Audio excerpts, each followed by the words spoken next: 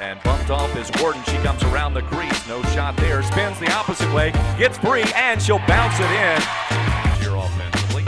High pass pulled in and put in by Haley Warden. Wow. Now down inside, and the point-blank shot taken by Jackson, repelled by Gargety. Haley fakes. Takes the shot and scores for JMU. Shot.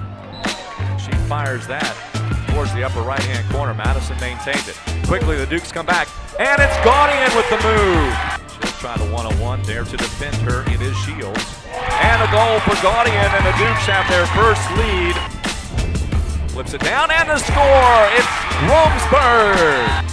Or make that Warden, and Warden scores it. Transfer from Ohio State gives it to Morgan Hart, and Hart blasted through for the 6th consecutive score for James Madison. She starts, she swirls, and she scores. Here comes Gaudian. She's out front. She takes the shot. She'll put it away for JMU. Down inside it goes, and it is McDaniel. Let's factor in down the stretch as Romsburg flips it in. Fires and scores. Here's Romsburg. Romsburg dances around, takes the shot, and she'll put it in the net for James Madison. Side McDaniel, she'll put it in for Madison. And the ball to JMU's possession.